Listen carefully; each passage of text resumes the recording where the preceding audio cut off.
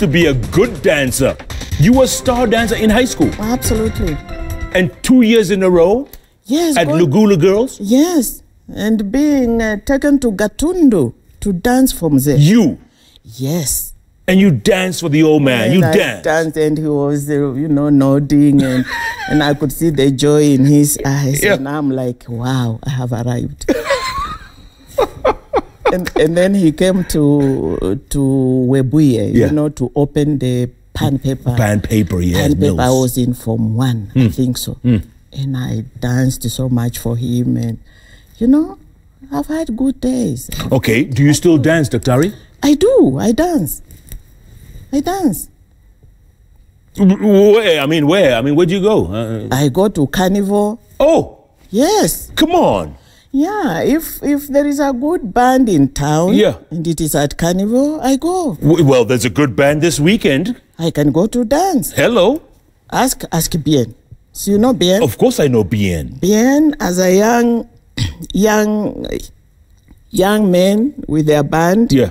When they were just growing up in their whatever, and then there would be curtain raisers for big time. Yes. Whatever.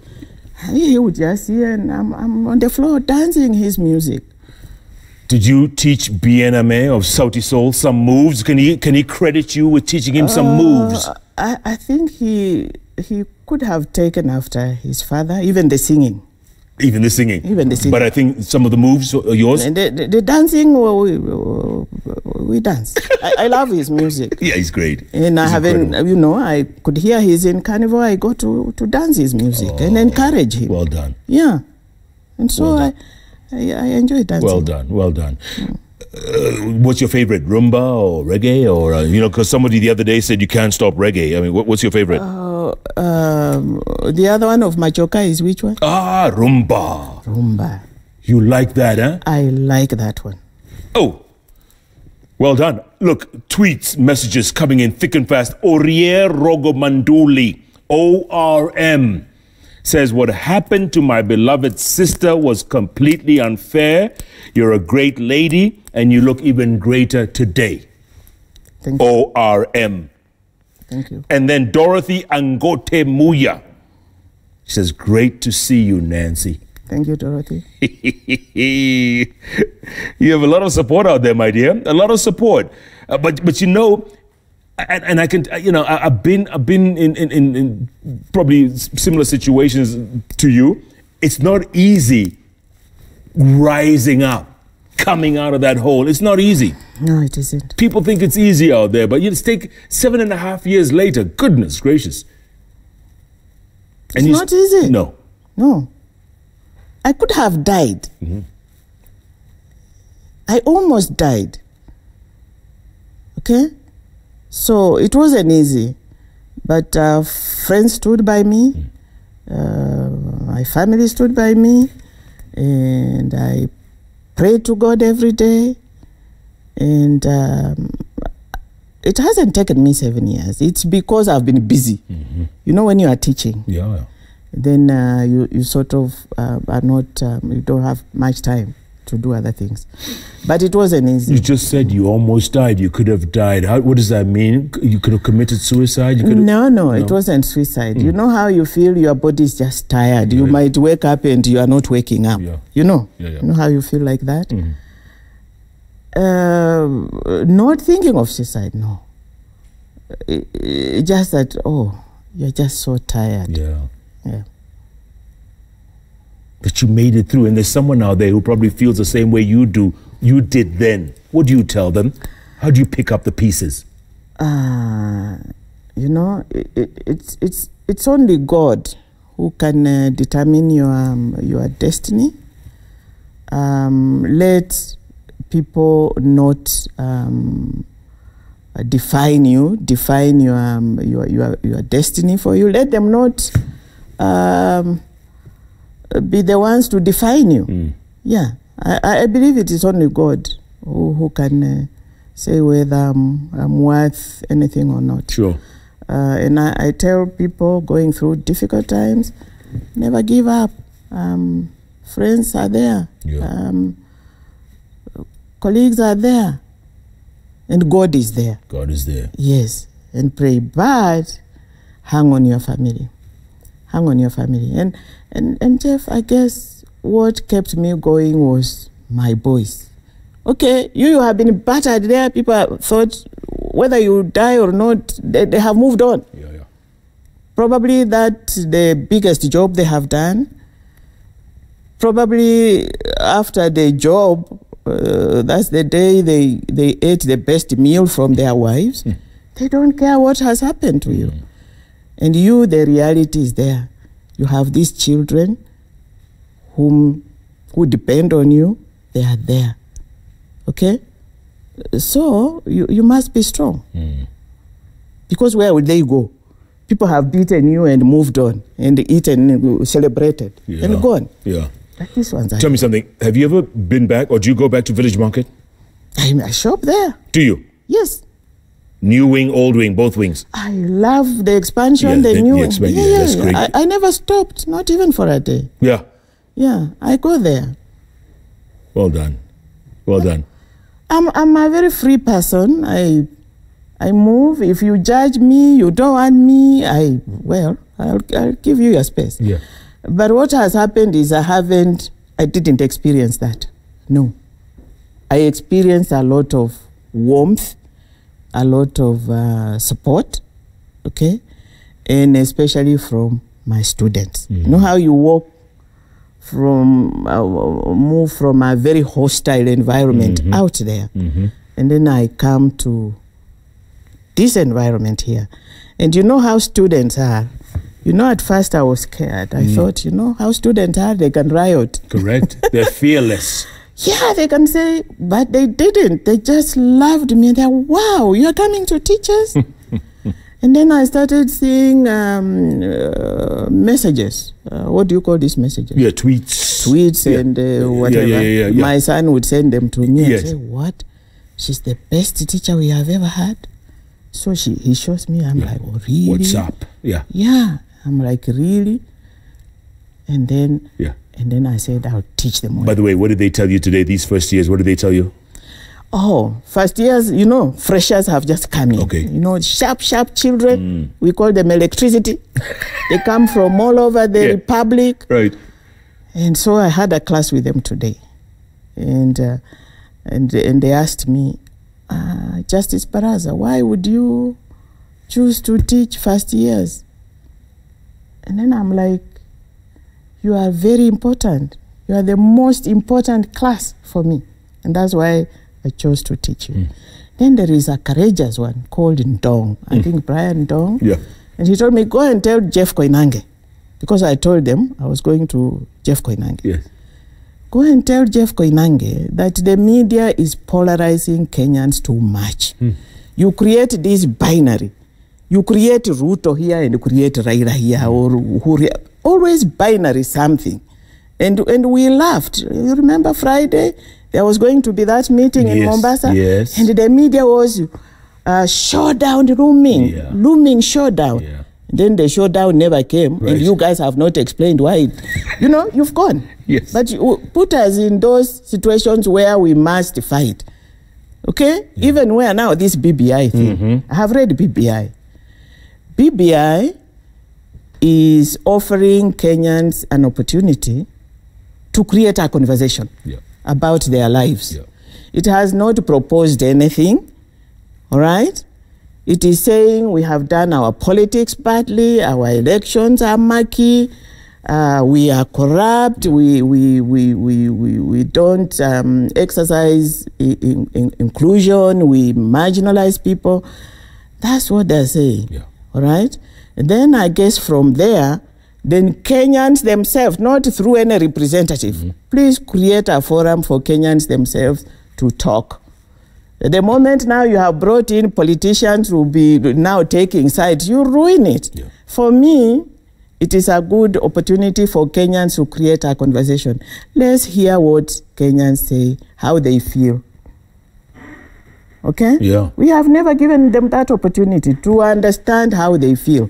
And that's why I'm suggesting to Paul Mwangi, get even counseling psychologists, social psychologists, to listen to Kenyans so that we know what policies to come up with. Yeah. By the way, when you go back to teach this Brian Dong fella, tell him we have gotten the message, okay? All right. Just tell him that. And then he said he talked about a power project. I think the president was launching some huge... in Loyangalani. Yes, I was there in Marsabit. Yeah, and he told me, Justice, they put it, behind the page after sports. Yes. And then on top of the page, on top of the papers, what are they saying? Tanga, tanga. Tanga, tanga. I don't know. And people accept to be called tanga, tanga, by the way. So those are my first-year students saying, how can you ever? Yeah. It conjures such horrible messages of you, and I don't know the other one is what. But that is what you do. Create those binaries. So we are always tanga-tangering or doing what, or it is Ruto and it is Raila. Yeah. Can't it just be issues? Okay? Having said that, do you think there's going to be a referendum? It depends on what now comes out of the views of Kenyans. Yes. You see, the Kenyans, I think they are now to give views regarding those 9-point issues that the BBI came up with. Yep. And one of the issues, of course, is the system of government, that our elections are murky. Probably the first past the post system that we have is not serving us well. Correct. Maybe we need proportional representation. Maybe the system of government, maybe it might want to change. Do we want to change from presidential to parliamentary? So depending on what comes out, if it is something that touches on system of government, then it must go for referendum. Or it touches on the Bill of Rights. You know, there are some provisions. If you check Section 16 of the Constitution, there are articles which you cannot change in Parliament. So right now, even as politicians are saying, some are saying we want Parliament, and others, we want Parliament to do what? Read the Constitution. It depends on what issues that come up. If it touches on system of government, you must go for referendum. But you were part of the original Constitution, you just said, right? Yes. 10 years later, does it need changing? Does it need... we have not even implemented it. We have not. And you see, if you look at the BBI report, it is talking about what we need to do about our social lives. How do we relate with each other? It's not saying the law is bad. The law is there, and it's very good, and we haven't just implemented it. As for the system of government, this parliamentary presidential thing, which keeps coming and going, we produced the Bomas draft. And for me, that is a draft which captured the aspirations of Kenyans. And a part of those aspirations was the system of government. And it proposed a parliamentary system of government. So that is a ceremonial president? Or whatever it was. And then powerful prime minister, deputy prime minister? Yes. Or two deputy prime ministers, and vice president? And the Kenyans debated and took that one. Then you know what happened subsequently? Then we eventually landed in Naivasha. Those politicians were in Naivasha. Yeah. And then we had that they have adopted the presidential, and all of them were there. I didn't hear a riot in Naivasha that somebody has gone for presidential. I don't know what happened. Then now we are talking about it like it's brand new. We play ping pong with Kenyans. So if that is the system of government they want, let's give Kenyans a break. If that is what they want, take it. Yeah. And let's move on. And if it doesn't work, you could try something else. We could try something else. But not ping pong. Yeah. We can't live our lives just in a mess like that. Dr. Ari, if you were to change one thing in the judiciary, what would it be? In the judiciary? Yes. Or let's start with Supreme Court. You want us to... Yeah, let's start with Supreme Court. Would you, when you look at the Supreme Court, does it match up to the Supreme Court of your time? The Supreme Court is okay. We need to fix a few things here and there. But the Kenyans wanted a Supreme Court. There was a reason for it. There was a reason for it. And let's see how we can make it work. And 7 judges is fine? 7 justices? Well, that's okay. It's all right? I don't think it's a problem. Okay, judiciary, one thing. What would you change overall? Get rid of the JSC maybe? JSC, I think, has issues. Yeah, maybe they need to revisit it in terms of composition. Yeah. Yeah, they could revisit it. But again, our institutions are okay. It is us and our value system. So you have that JSC. Then you hear complaints that maybe some appointments are not proper, or you know how they ran me through the mill, through the dirt, not the mill. Completely. No, actually, make that the sewer. They ran you through the sewer completely, and then now you hear probably it's easier for people. Yeah. Probably somebody whispers an answer to them. I think now that goes to our ethics. All right. Yes. So we should fix our ethics. Probably revisit the composition. Okay? But judiciary, I think it was on the path to recovery. Yeah. But we are again setting it up to fail. Setting it up to fail. Yes. Robert Burale, very well-known motivation speaker, says, woman of grace, well-spoken, deep knowledge. You know, I'm thinking, since you like dancing, and, you know, there's a great band. I don't know if I just sang the song earlier on, Red, Red Wine. You know that group? Why don't you come on Saturday to Carnival? You going to come? Yes, I can. I love dancing. We're going to be dancing? Absolutely. But do you want to come to UB40? Let's see. Suhaib Carter. I was introduced to UB40 while I was at primary school. Can't forget it was a trip to Sultan Hamoud. My uncle bought a tape and it was the only one to and from. The song stuck and I love them to date. Suhaib, I like that. That's cool. I like that. Sharon Birgen Kirinji and 100 others. What?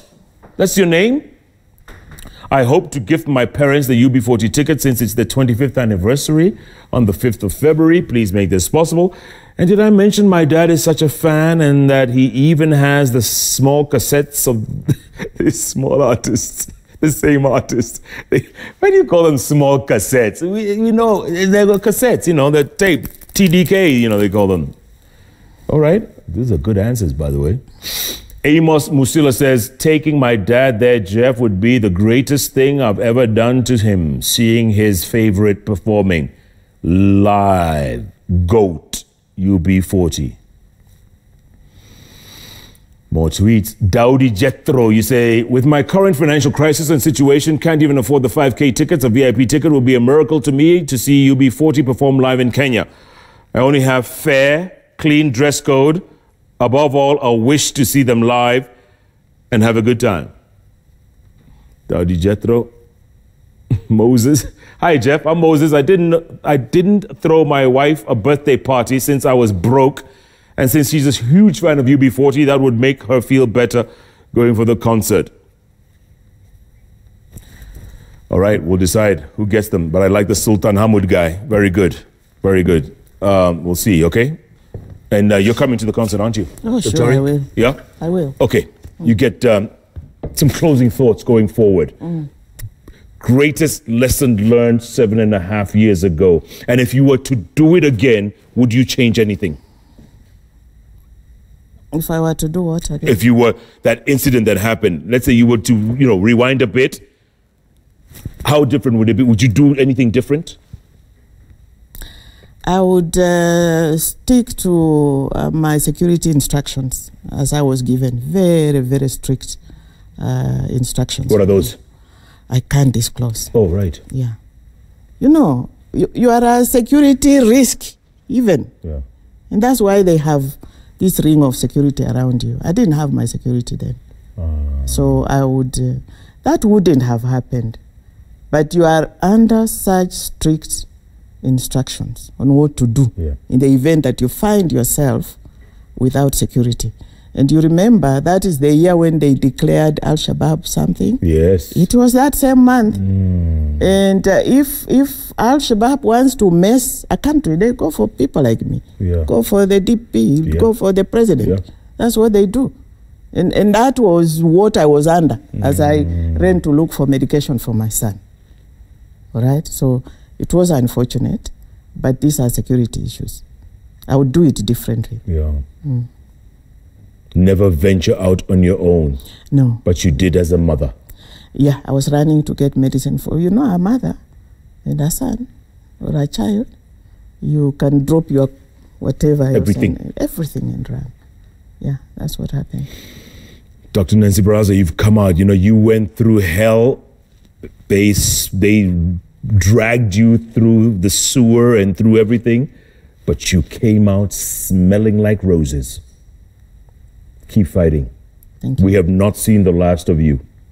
Thank you. I can tell you that much for free. Thank you. All right? And your students must be proud. Mwalimu, Daktari, whatever they call you. What do they call you? Mwalimu, Daktari?